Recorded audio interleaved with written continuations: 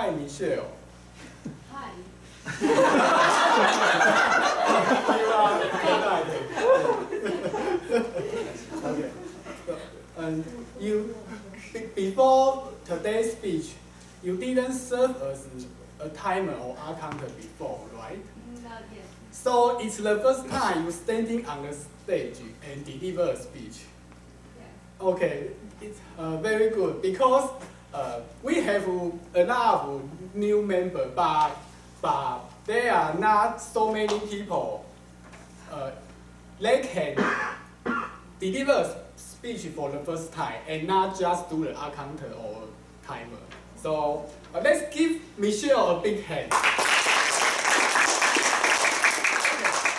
First of all, you show a picture is the map of China, so we can easily know your background and experience.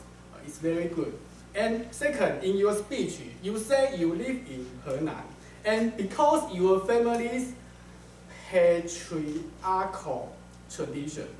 Do you know patriarchal? 重男轻女. So, because of her family reason, she left her home when she was young. Then she moved to Shenzhen.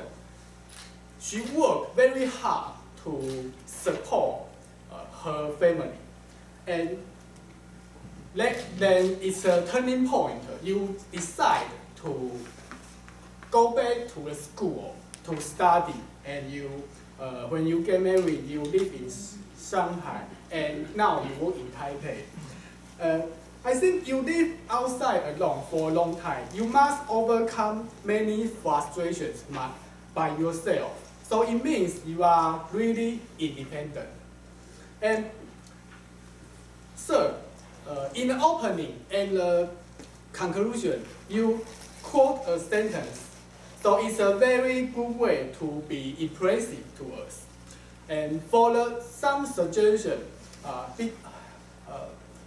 I think you prepare your script. You work hard to prepare your script. And I have a good way to memorize the script. Because we just memorize the script is very difficult, but not easy. If you hide the script and memorize your script, I think it's not easy to memorize all your script. I think of a new way. Just read your script for 100 times. I think it's a good way.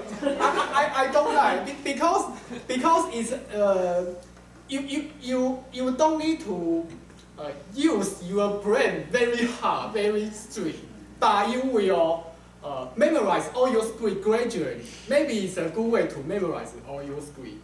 Okay. Anyway, I think because your background, I think you must have many different experiences to us. I'm really looking forward to your next speech. Congratulations, Station Master.